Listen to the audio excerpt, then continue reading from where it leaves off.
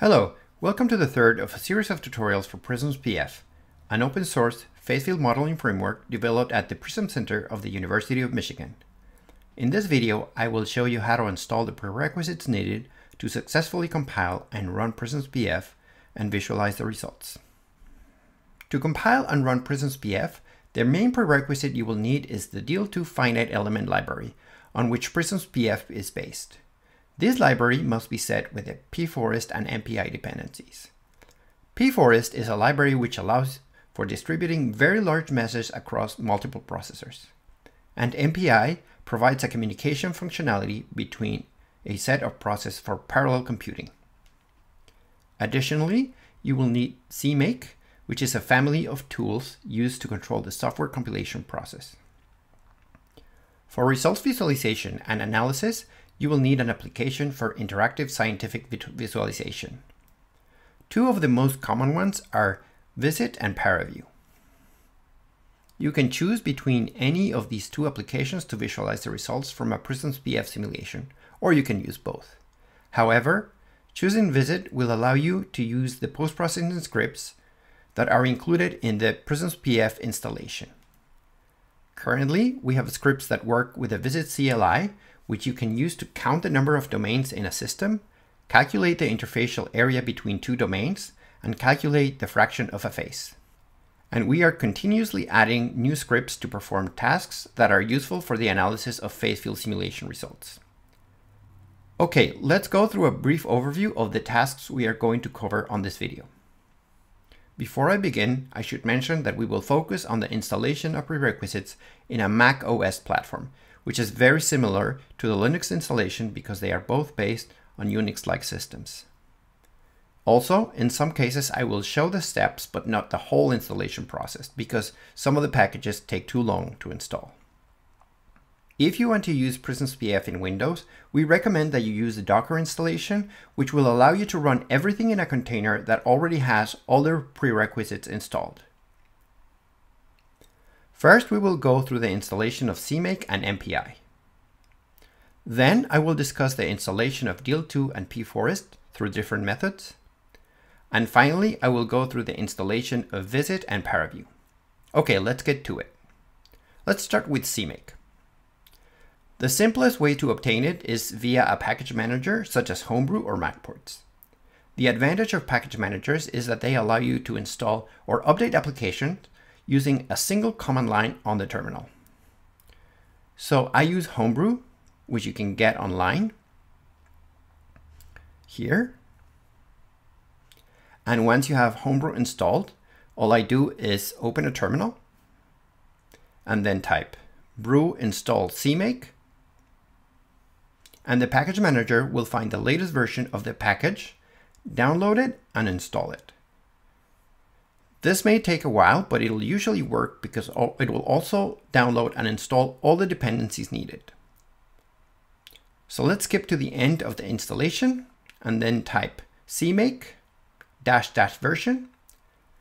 And it is finding the package and also telling me which version I have. Another option is to download the precompiled binaries and installing them, which you can do by going to this website and downloading the DMG by clicking on it and following the installation instructions, which are usually straightforward. For Mac OS, this will just create a new folder with the application, which we can drag to the applications folder. One important thing is that once the application is installed, it needs to be on your path so that you can run it using the command line from any directory. The default installation path on Mac OS is this one. So we type export path, then the path. And one way to make sure this path is always included is to add this line in the bash profile, which is the .profile file in your home directory. So let's open this file and copy paste this line. Finally, you can just download the tar file, which is this one, and then uncompress it and build it using the instructions on the README file. Okay, let's move on to MPI. For this, there are different options for libraries you can use. The one I use is OpenMPI. And once again, the simplest ways to install it is using a package manager.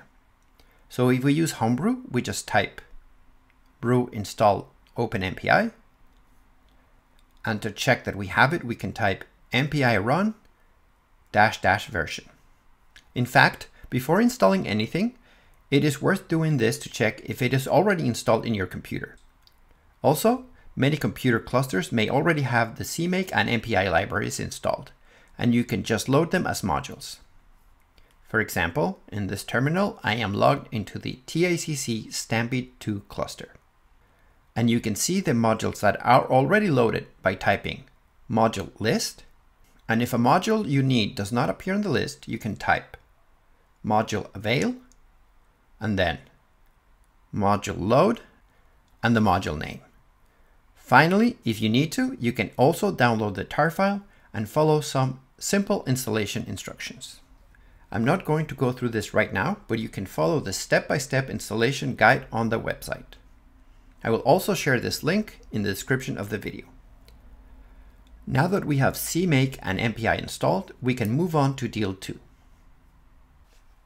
First of all, I just want to mention that you can find all the details and options for the installation of Deal 2 on this website.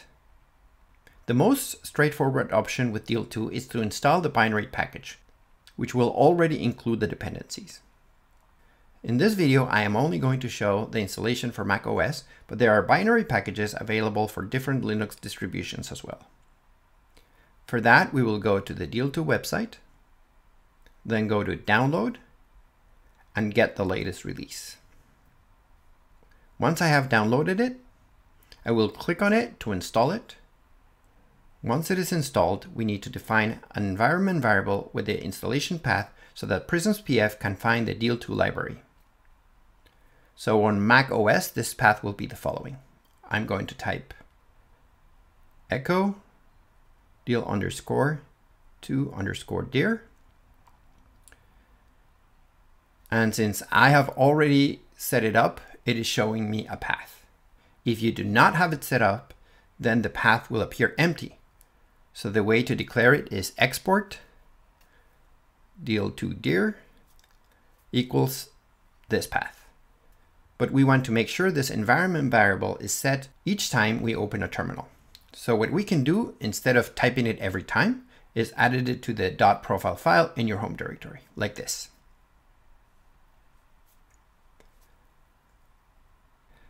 Now another option is the installation from source, which will take the longest, but it is the most customizable.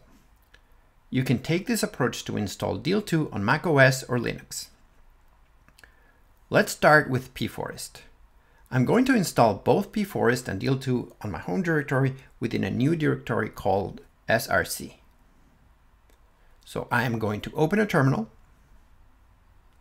go to my home directory, create a directory called src, go there, and then create two directories. One in which I'm going to download and unpack the tarball, and another one where I'm going to install pforest. So we type mkdir pforest files, mkdir pforest install, then we go to pforest files and download the tarball using wget. At this moment, 2.2 is the latest version, but you should always make sure you are downloading the latest pforest version. You can check that on the pforest website. In addition, we are going to download a setup script created by Deal 2 specifically for the installation of pforest. Again, we use wget, and then we type this URL. Now the next step is to run the script. But first we have to make sure it's executable. We can do this by changing the permissions. And then we run it and set a target directory for the installation, which in case will be pforest install. Let's do this. This will execute the script and we'll do all the installation steps for pforest. Once this is installed without errors, we need to set an environment variable to tell Deal 2 where pforest is located. We do this by typing export pforest_dir and then home, src, pforest install. Now we are done with pforest and are ready to move on to DL2. Let's go back to src and then again create two directories. They will be called DL2 files and DL2 install. We go to DL2 files, then download the tar file for DL2. Again, you should make sure that it is the latest version on the DL2 website. Now let's extract the tar using this. And this will create a new directory called DL2 9.2.0 to put all the extracted files. Now let's create a new directory called DL2-build and then go to the directory, which is where we are going to build DL2. Then we are going to do a cmake here to create the make file. This cmake line has to contain all the dependencies that we want DL2 to have. So as you can see, we have to put DL2 with MPI equals on, and DL2 with pforest equals on, then a backslash to continue it on the next line, and add the option of the directory where we are going to install, which is cmake install prefix equals the installation directory. And the last thing to input in this line is the path of the location of the cmake list file, which is on the directory where the tar file was extracted. And once this is done, a make file will be created in the current directory. Now to complete the installation, all we need to do is make install. This may take a while, even hours, depending on the speed of your processors. If you have multiple processors, you can speed it up by including the -J option and the number of processors you want to use. So let's try make -J for install. Once this is done, if we have no errors, you can do a make test, and this will check that the installation was successful. And that's it. We have installed DL2. One more thing we need to do is make sure the environment variables with the path of DL2 and pforest are known. So again, we can go to .profile and add the lines. Export DL2 dir equals the DL2 path, and export pforest dir equals the pforest path. Finally, once you've tested DL2, for example, by running one of their built-in applications or PRISMS-PF, you can actually delete the build folders if you want. Let's go again to home/src, and then they are. You can delete this folder and this folder. Before I move on, I want to mention two more options to install DL2, although I'm not going to go over them. One is to use a Dockerized installation, and the other one is to use source-based installers like Candy or SPAC. And the information and links on how to do that are in this page, which is the DL2 downloads page. I should mention that there is also an option to install PRISMS-PF as a Docker image, and that image already includes DL2. I will not do this in the video, but it is relatively straightforward to do so. Just make sure you follow the instructions on this page. Okay, at this point we have installed everything that PRISMS-PF needs to work. However, we still need a package to visualize the results. So I'm going to show you how to install Visit and ParaView. Let's start with Visit. We go to the Visit website, then click on the Downloads tab, then Executables, and then you simply select the file you need based on your platform and version.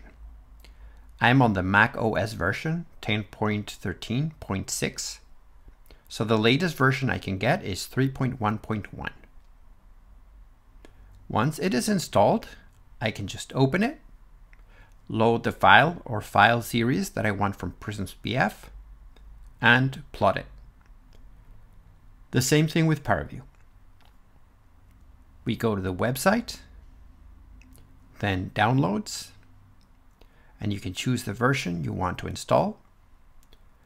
Once installed, you can do the same as with Visit. Open some files and plot them. So with that, we conclude this tutorial. As always, don't forget that in the description of the video, we posted a link to the user's manual, the GitHub repository, and also a link to register for the users forum, where you can submit your questions about the use of PRISMS-PF. Thank you for watching.